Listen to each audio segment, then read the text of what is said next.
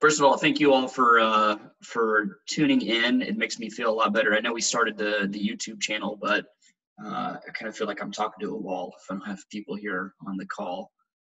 Plus, there's commonly some good questions that kind of get thrown in. So for today's session, we are focusing on spirits, and we're focusing on whiskey and agave spirits, really tequila and mezcal.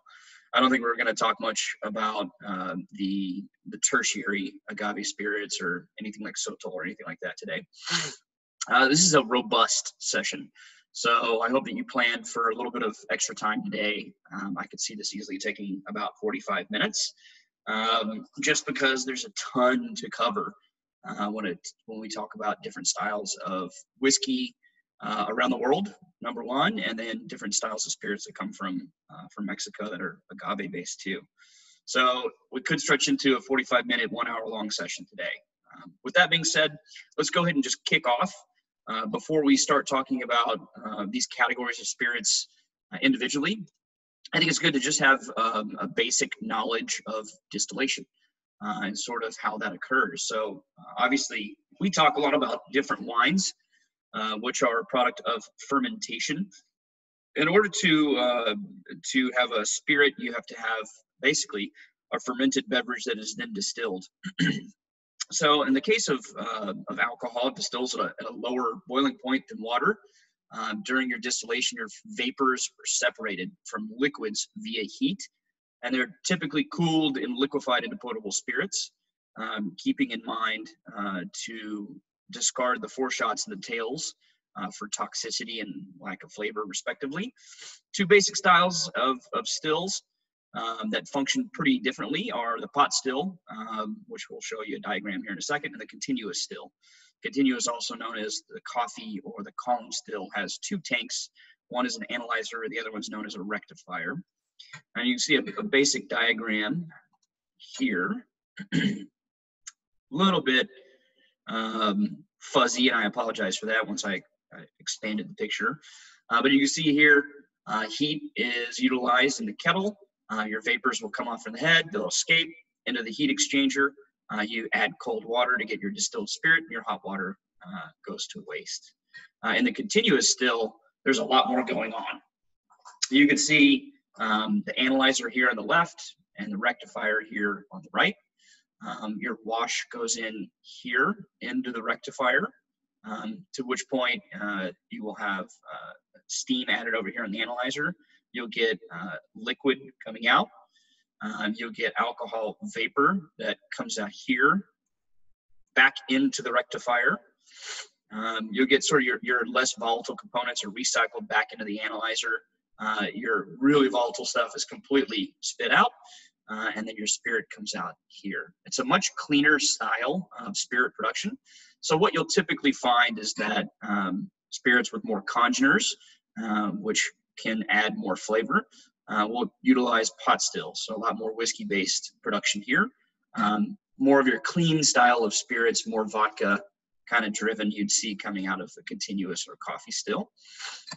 There are obviously always exceptions to these rules, right? I think Grey Goose is still utilized as a pot still.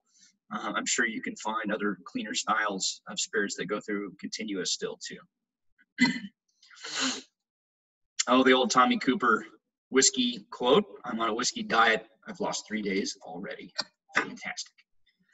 So what we're going to focus on with the whiskey lesson is what is whiskey? What is the difference between spelling whiskey with an E and not? American whiskey, Scotch whiskey, blended whiskey, Irish whiskey, and then other world whiskeys. So it's a ton to cover. There's a lot of different slides in here that might be producer driven that I'll probably skim over and let you all review on your own in the PowerPoint presentation. So what is whiskey? Whiskey is a liquor or spirit distilled from a fermented grain mash and aged in wood, typically oak. It's strictly regulated spirit worldwide, and it has many classes and types, and it's produced all over the world. So whiskey with an E versus whiskey without it kind of goes by several different names, which can indicate the style, right? You know that bourbon is going to be a certain style, Scotch is a certain style, Irish, and then Canadian whiskey as well. The origin is your first indication that helps you understand the style of the whiskey. Each place sort of has its own set of rules and regulations regarding the making of their specific whiskeys. So what types of grains can be utilized, the production methods, and the length of the maturation. And then spelling differentiations, this is very generic, but whiskey without an E is typically in Scotch, Welsh, Canadian, and Japanese countries. Whiskey with an E, you'd find more commonly in Ireland and the United States. There are, again, exceptions to that rule. I think Maker's Mark is an important one to note that leaves the E off domestically here for sure. As far as production process, in the United States, American whiskey production process kind of goes as follows. We start with mashing. Here the grains are placed in a hammer mill and ground into a fine flour. It's then placed into a mash cooker with iron-free water and cooked for about 30 minutes, which kicks off fermentation, our next step. The mash is transferred to a fermentation vat and yeast is added. The process converts the alcohol, converts it to alcohol, carbon dioxide over about a 3-day period, and your end result is called a wort, W-O-R-T. Now there's two types of mash. There's a sweet mash, or a yeast mash, in which the grains are fermented into wort by adding all fresh yeast. And then there's the sour mash, which is fermentation that started by using leftover wort mash from a previous mash batch, similar to making kind of like a sourdough bread. And you'll find this in several famous producers. Then we go to distillation. The wort's distilled at least twice, typically to remove impurities. And the final product is now called New Spirit or White Dog. And some people will go straight to market with White Dog as well. The first distillation is through the column still typically, and the second is through a doubler or pot still. Some whiskeys will undergo unique filtration processes, and we're going to talk about that here in just a few minutes. And then you get to maturation. And this is where the resulting spirit is placed in oak and matured. A large part of the flavors and characteristics of whiskey come from this maturation in oak, whether it's done in New American oak or finished in all sorts of different barrel vessels. The degree of these notes really kind of depends on the length of the time that it spends in barrel too. Your common aromatics that you get from oak barrels, of course, just like in wine, vanilla, caramel. Here you might see a little bit more smoke because of the heavier intensity of the char too. Three basic types of whiskey produced in the USA. There's straight whiskey, which is extremely strictly regulated.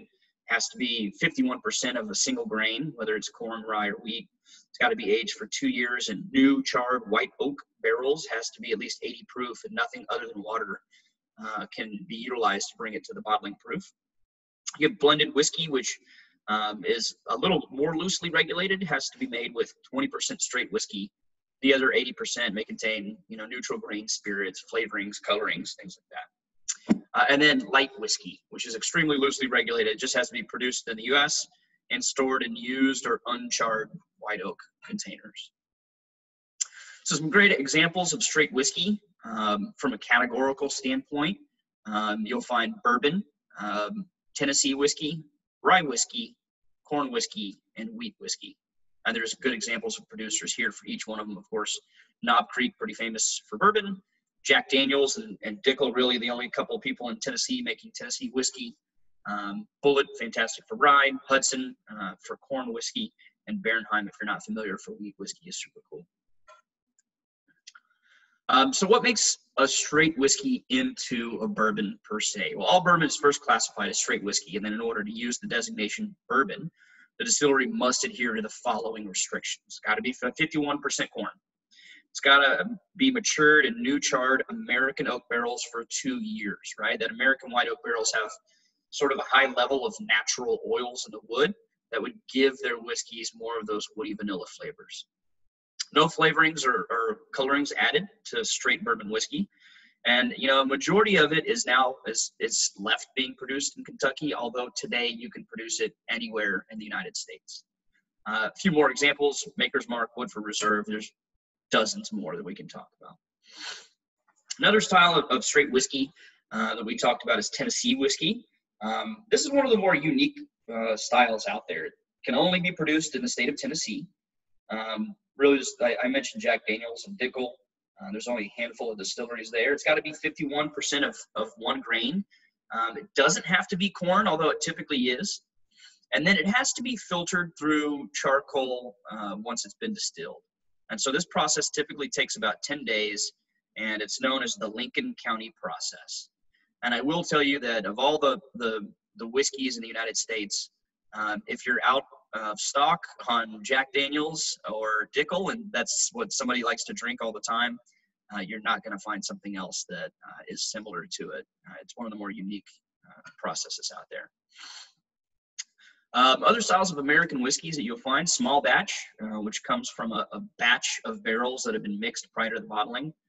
Some good examples here would be Baker's, Booker's, Maker's Mark, Knob Creek, and Woodford Reserve. And then single barrel. And a great example of that would be Bland's. I'm not going to walk you through everything on these slides. I'm going to let you all look at them individually on your own because there's a lot of detailed information that isn't necessarily extremely important, but I think it is important to talk about Colonel Blanton's family and the famous Warehouse H, where this is produced in the Buffalo Trace Distillery. Other premium American whiskeys you can find, Woodford Reserve, Basil Hayden. And I think with Basil Hayden, it's unique to know that, you know, he put together the blending of rye along with corn in his distillery standard bourbon to sort of balance out the sweetness of what the corn was and to a great amount of success. And so they've been producing whiskey for over a couple of hundred years now. It's still small batch, and it's actually priced quite nicely considering what it is. Buffalo Trace, again, this is the distillery too, and it's right on the banks of the Kentucky River. I think it's important to note that they've been producing their whiskeys in the same way for a couple of hundred years. Other premiums, Whistle Pig, and this is from, you know, unfortunately Dave Pickerel, I think, passed away recently.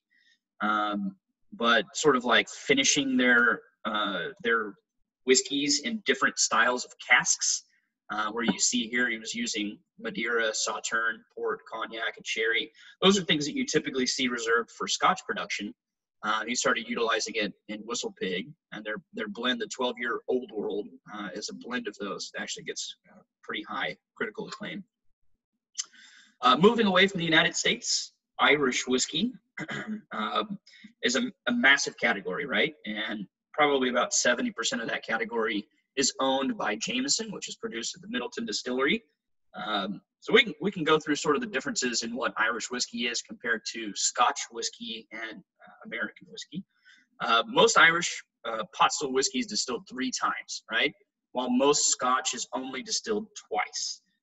Peat is pretty rarely used in the malting process. I think there's only a handful. I know, was it Connemara, I believe, is the name of the Irish whiskey that's peated. There's a couple others, I'm sure. And then you find there's a Canadian one out there too that I'm blanking on right now. Those are always fun to look up, but those are the exceptions and not the rule, right? So typically your Irish whiskeys have a little bit of a smoother finish as opposed to what you see from that smoky peat and Scotch. It was once, the most popular spirit in the world. A long period of decline from the late 19th century onward really damaged the industry. And although Scotland sustains about 105 distilleries, Ireland has only like 7 in current operation. 4 have been doing it for a long time. And then, only one of which was operating before 1975. Irish whiskey's seen a great resurgence in popularity since the late 20th century. And it's been really one of the fastest growing spirit categories in the world every year since 1990. So you're starting to see a big expansion of distilleries, and we'll look at that here. But I think it's important to note sort of where they are. And you'll find Bushmills is probably one of the more important ones up here in the northeastern part of Ireland, Cooley here in Louth, Tullamore here in Offaly. And then probably the most important area, though, I think, is Cork down here and the Irish distillers that produce Middleton, Jameson, Powers, and a handful of others. That's a cool little map, for sure. We mentioned Jameson being a huge part of the category. You know, it's owned by Pernod Ricard. I think that's important. We mentioned it coming from down there in Cork. In 2013, the annual sales topped 4.7 million cases. That's 56 million bottles of Jameson Irish whiskey. That's insane, right? By far the best-selling Irish whiskey in the world. The United States is the largest market for Jameson, with its consumption up in 2013 by 12%. For the premium side, a little further aged, I always loved Redbreast. It's made at that same distillery there. I'm not going to go through all the tasting notes and things for you. You can take a look. Bushmills, of course, this is their 16-year single malt. I think the license to distill in the area was granted to Sir Thomas Phillips in 1608 by King James I. It's critical, and the 1608 date is actually printed on the labels of Bushmills branded whiskey. So it uses water drawn from St. Colum's Rill, which is a tributary of the River Bush, which gives it its name, Bushmill.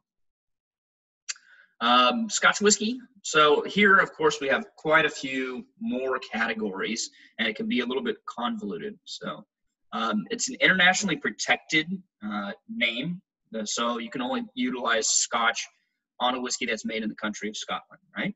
Cannot be made anywhere else in the world. So the major differences between Scotch and other whiskeys are the production method, the use of peat. Peat is basically coal in its primary stage, and I think we can distill this down, pardon the pun, and talk about why peat is utilized in Scotland. It's prevalent, it's everywhere in the marshlands, and in certain areas that are outlying, right? We think about the islands and the places that aren't in the center of the country. They had a more difficult time getting lumber shipped to their areas where they were producing spirits. And so they had to utilize what they had to work with, and that's peat. And I think that's why you see in places like Islay and Orkney a heavier dose of peat influence on the spirit itself. Also the maturation, how long its spirit spins in the cask or barrel, and really what those casks or barrels have been used for previously. Those few factors are the primary foundation for the distinctive flavor profiles that we find in Scotch.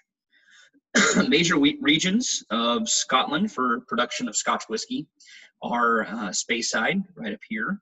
This is your most important category and easily the largest from a sales standpoint.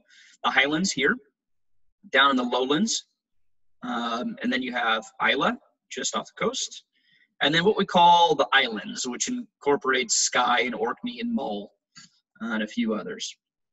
Speyside, again, you know, probably the most important region.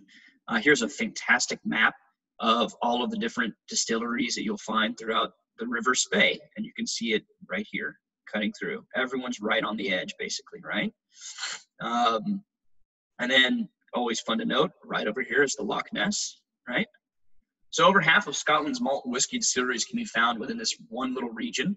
Lush, fertile valley of the River Spey is undoubtedly the heart of single malt whiskey distilling in Scotland. Classically, you'll find flavors of honey and vanilla and then fresh fruits. You see a little more delicate style here. With age, especially when matured in sherry casks, they evolve to deliver like dried fruit, sweet spice flavors. Easily the two best-selling single malt whiskeys in the world, the Glenlivet and the Glenfiddich, come from the Speyside. Speyside whiskeys can generally be classified as light and grassy, or rich and sweet too, in the situation of Macallan, right? So here you'll find the Macallan, the Glenlivet, Glenfarclas, Aberlour, Glenrothes, and then Balvenie, which is famous for their different barrel finishes that I'm actually quite a fan of. The Highlands, here you find probably a bit smoother stylistically, known as one of the most scenic regions in all of Scotland. Rugged peaks and heather-covered moorland is geographically the largest of the whiskey-producing regions. Covers three major areas and a variety of warm, rounded single malt whiskeys. The West Coast has more maritime influence on its malts, such as Oban. The Central Highlands, which is a lot more heather and honey kind of notes to it, has some of the highest distilleries like Dalwhinnie. And then Speyside and its Golden Triangle of distilleries, the distilleries here that malt whiskeys are considered sit within a region of their own. Scotland's largest whiskey region boasts a dizzying array of styles, from like rich and textured, you get some more fragrantly floral, and it's really befitting of the ever-changing landscape there. Even without the Speyside fame that you see, some of the most famous names are here, and that's Dalmore, Glengoyne, and Oban. The lowlands, you'll find a little bit lighter, and I find the oil content, oiliness characteristic of a lowlands Scotch whiskey can be a little bit more. The terrain is, characterized here by rolling fields, which are ideally suited for growing grain for whiskey.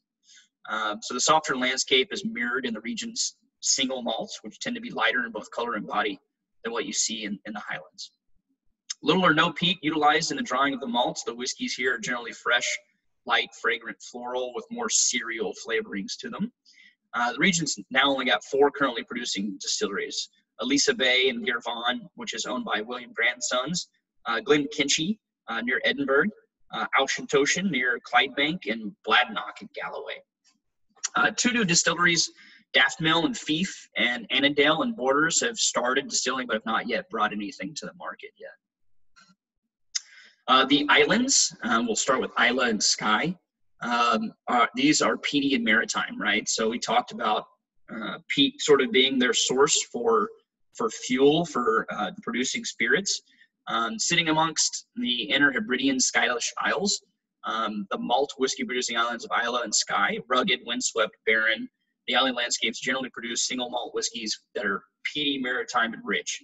I would always explain it as sort of a car exploding in front of your face, right? So you get like burnt rubber and paint thinner and sort of like gasoline notes to it on the nose. It doesn't necessarily sound super appealing, but people that love Talisker, love Lagavulin, love Lafroig, they drink those whiskeys for a reason, right? They're powerful. That's pretty much it for whiskey. So I think we did a good job of cruising through that. Does anybody have questions regarding whiskey before we move into tequila and mezcal? Fire them away. Okay. So with tequila, this is really, we're going to take a look at farming, production, and then the laws that Mexico implements here. By Mexican law, tequila can only be produced in the state of Jalisco, in limited municipalities in other states, though: Guanajuato, Michoacan, Nayarit, and Tamaulipas. And you can see all of those on the map here. Thank you, Society of Wine Educators. We're gonna show a map of mezcal producing regions later on as well, and you'll notice that a couple of these overlap, which I think is always an interesting thing to take a look at.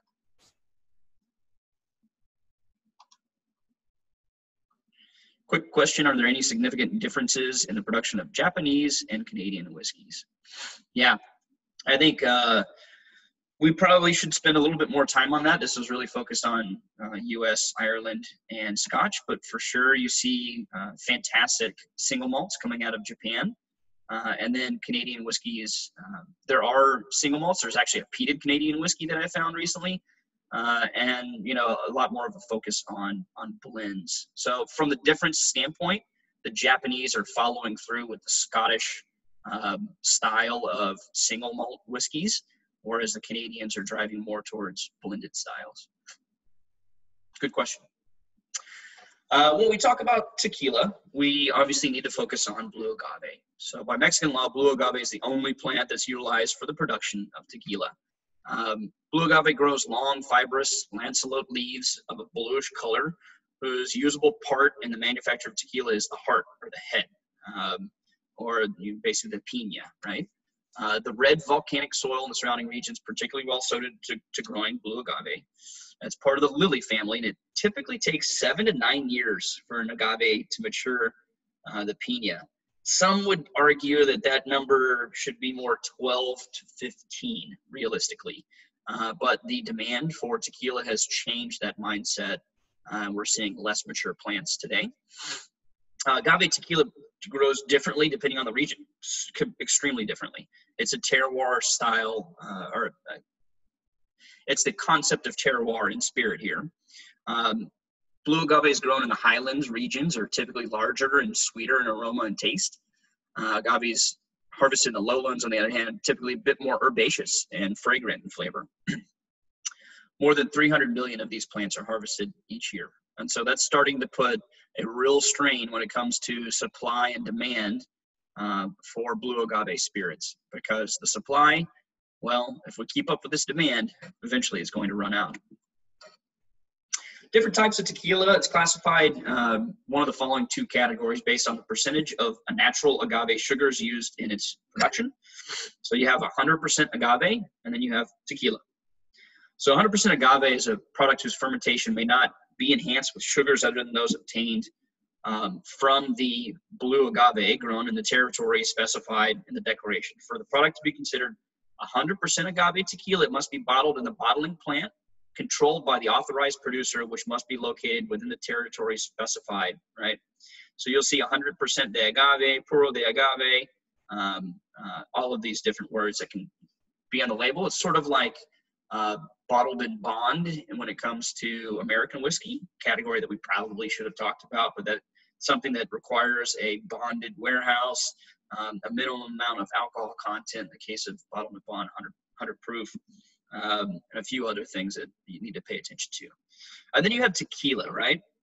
So to be labeled tequila, it may be enhanced and blended together prior to fermentation with other sugars in proportion not to exceed 49% of the total reducing sugars expressed in units of mass.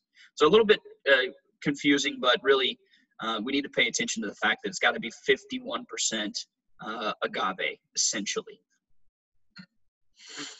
So production of tequila is actually rather unique because we're taking the heart of the piña and transforming it into an alcohol, right? So the stages in the tequila making process during which the raw materials undergo chemical, biochemical, and physical changes until a specific product is obtained in each stage. So the process includes the following basic stages, among others. So harvest, or the hima, and you might notice hima, the el jimador is the person that harvests the piña. His tool is called a coa, C-O-A. That's a question that's kind of bounced around a little bit. And he uses it to cut off the leaves and get to the center of that heart called the piña. Then you have hydrolysis, extraction, formulation, fermentation, distillation, aging, and filtration and bottling. So it's quite a lot. Here you can see the jimador here using his coa, trimming off those leaves. For those of you that ever get the opportunity to go to Mexico, I've been to Guadalajara to harvest piña, and it is a very labor-intensive job just to get one done. And we talk about 300 million of these plants being harvested annually. You got to cut off all these leaves and then get to the center of this thing. It's impressive. And then, you know, once you get to it, you get about 15 pounds of the agave piña here at the center of it. And that'll help to produce 1 liter of tequila. Pretty wild. So we talked about hydrolysis in the next stage. This is cooking, right? And so during this step, this is where a lot of different people have more traditional brick ovens. Some people will utilize steam injection, which is definitely a new method that has some people thinking that it's not proper production method. Or you can see stainless steel autoclaves as well. And what this does is it activates a chemical process within the piña that converts their complex carbohydrates into simple fermentable sugars. So it softens the piña and makes the process of sugar extraction quite a bit easier. That extraction occurs in traditional methods. It'll occur with what we call a tahona, which is this cooked piña being mashed by a large stone wheel. Traditionally, it was pulled by a donkey. Today, you see, obviously, more modern distilleries using mechanical crushers to separate the fiber from the juices. And so if you're a tequila purist and you want to be as traditional as humanly possible, you'll want to see the donkey and the tahona.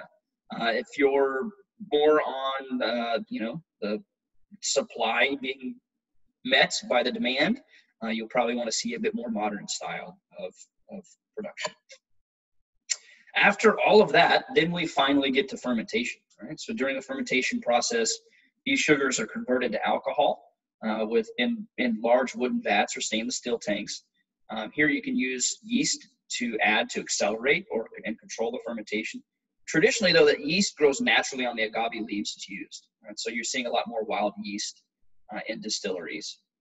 Typically, this will take 7 to 12 days, depending on native versus cultured yeasts. Distillation then follows. This is really sort of the 5th step, right, in creating tequila. And here the ferments are separated by heat and steam pressure within the stainless steel pots or distillation towers we showed earlier. While some tequilas are distilled 3 times, the majority are only distilled twice. The first distillation is also known as smashing. It takes a couple hours and yields a liquid with an alcohol of about 20%. And this is just ordinario, right? And the second is called rectification. And this takes 3 or 4 hours and yields a much higher alcohol towards 55%. And after that second distillation, you can consider it Blanco tequila, right? So this is the first real category of tequila, Blanco. Or you can bottle there and finish it up, or you can choose to mellow it in oak, right?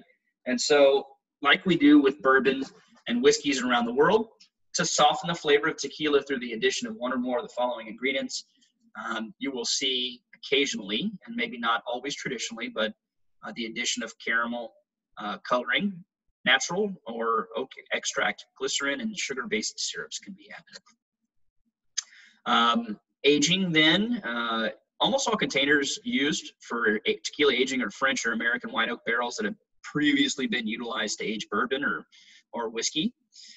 Reposados are aged between 2 and 12 months. Añejos are between 1 and 3 years, and extra añejos are for longer than 3 years. So the longer that tequila ages, the more color and tannin it's going to extract from those oak barrels. And then, of course, the condition of the barrels, such their age, their previous use, whether or not they've been toasted or burned, will also affect the final product. Then you go to bottling. So just like, some of these other things like champagne, right? Tequila is assigned an appellation of origin status, which limits the production to those 5 Mexican states that we talked about earlier. Jalisco, of course, the center of tequila production. It's the only state that as a whole has the status of DAO. It's considered the place where tequila was first made and where the standards are defined. The other states are only permitted to grow blue agave in small and defined little areas. And so really focusing on Jalisco as the center of production. Your different classes of tequila, you start really with silver, right, or Blanco or Plata. This is a product whose commercial alcohol content must be adjusted by dilution with water. Water only, right? This is tequila at its most pure and simple state. And typically when visiting a distillery, you start with Blanco, and look, if the Blanco's not good, then the Añejo and the Reposado certainly aren't going to be either, right? At this point, direct from the stills, when a tequila is obviously fresh and true to the nose and the taste, so resting or aging a poor Blanco may improve its taste, but a Blanco may also truly lose its charm when made into a Reposado or Añejo.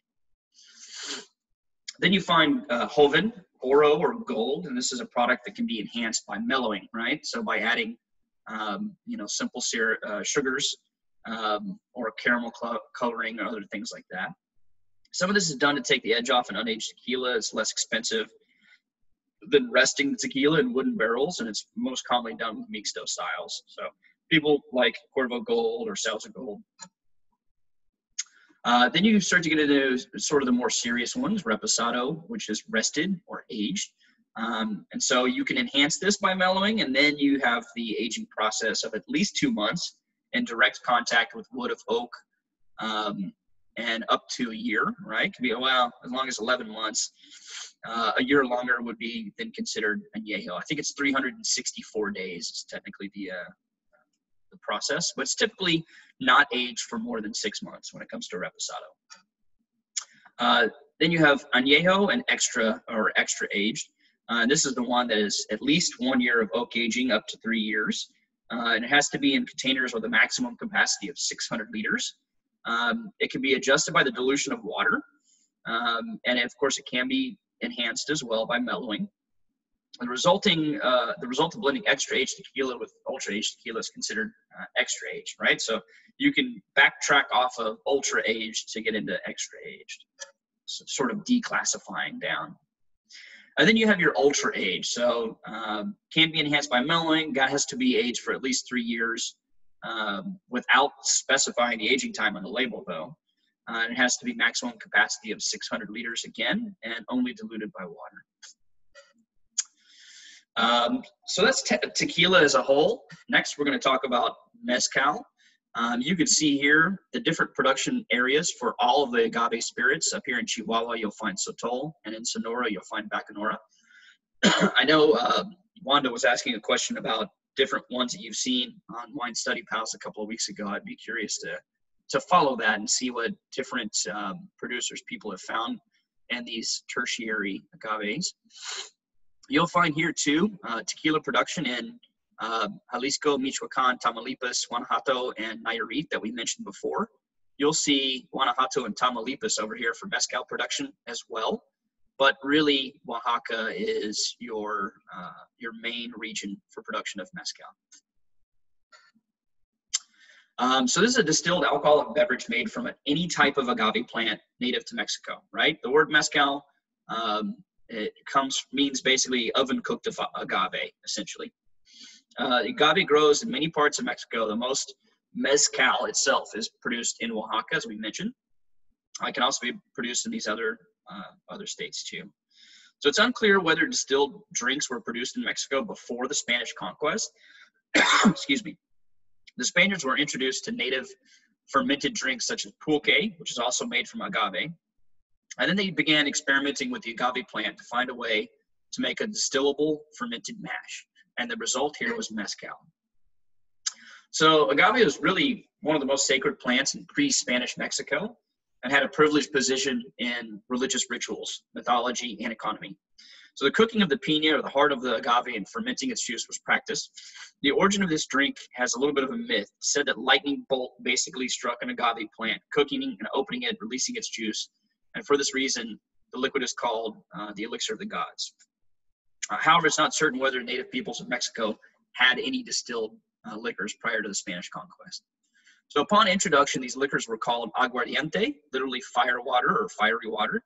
The Spanish had known distillation processes since the 8th century and had been used to drinking hard liquor. They brought a supply with them from Europe, but when this ran out, they began to look for a substitute. And they've been introduced to pulque and other drinks based on the agave and agave plant. So this is where they start to experiment with production of mezcal. And then here on the right, you'll find Meahuel, the goddess of agave, which is pretty cool. So pulque is basically a milk-colored viscous liquid that produces a light foam. It's made by fermenting the sap of certain types of maguey plants. In contrast, mezcal is made from the heart, the cooked heart of certain agave plants. When we talk about tequila versus mezcal, of course, tequila can be produced only from that blue agave. Mezcal is made from like 30 different agave species. You'll find certain ones that have terroir indications on their bottlings. Del Maguey is famous for that. You also find different mezcals that will list what agave species they're utilizing. So there are 7 super notable agave species that are utilized for mezcal.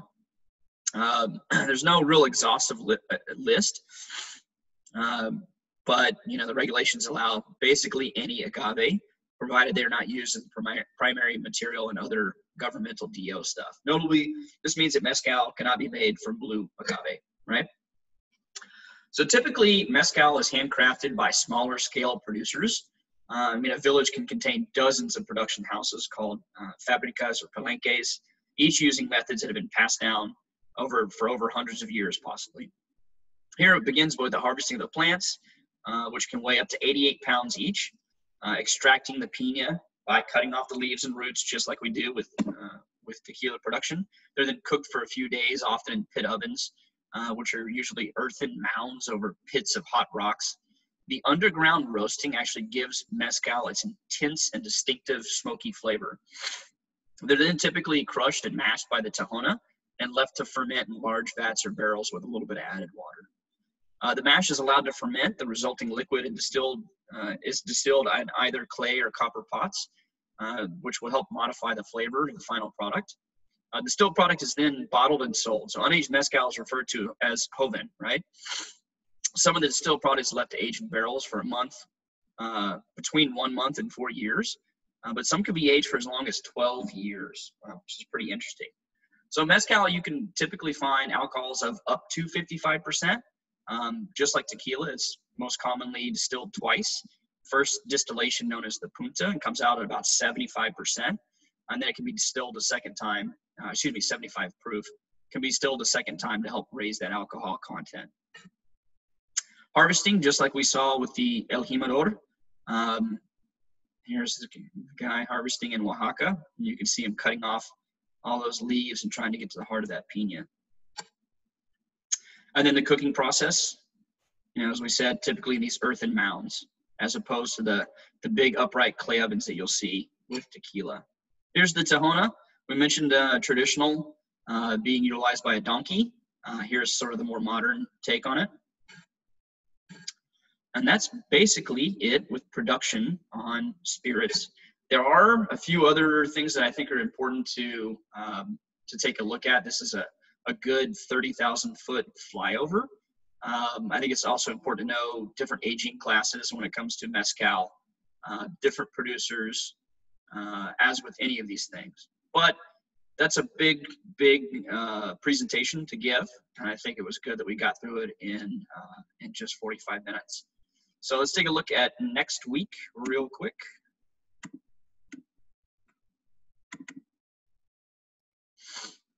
Next week is South America. Fantastic. That'll be reasonably quick. We'll talk about Chile, Argentina, Uruguay, Peru, some stuff in Bolivia and Brazil too. A lot of the regulations, but I don't think this will be nearly the 45-minute presentation that we just had on spirits. Awesome. Any other questions from anybody before we call it a day? Rad. Thanks, gang. Appreciate you showing up. I'll post a link to the YouTube video and send out the PowerPoint slides this afternoon. Have a happy Sunday.